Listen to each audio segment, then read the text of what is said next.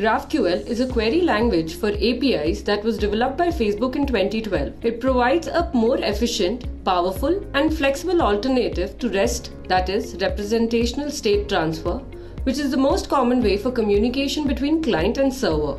Imagine you want to fetch some data from a website like a list of books or the details of a particular book. With REST, you would typically request a specific endpoint for each piece of information you need, such as books or books IDs.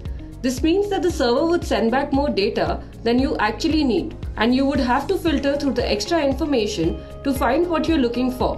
With GraphQL, you can specify exactly what data you need, and the server will send back only the data you request. This means less data is transferred over the network, making your application faster and more efficient. For example, if you need the title and author of a book, you can specify this in your GraphQL query, and the server will only return that information. This also means that if you need to add more information in the future, you can simply update your query without having to change the server or the API.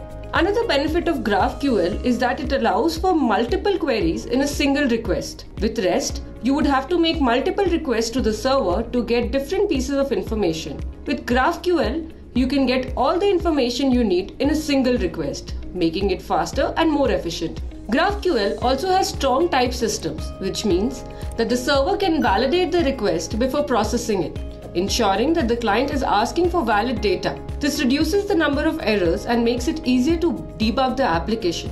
GraphQL is a powerful tool for API development that provides a more efficient, flexible, and powerful alternative to REST. With GraphQL, you can specify exactly what data you need, get all the information you need in a single request, and ensure that the data is valid before processing it.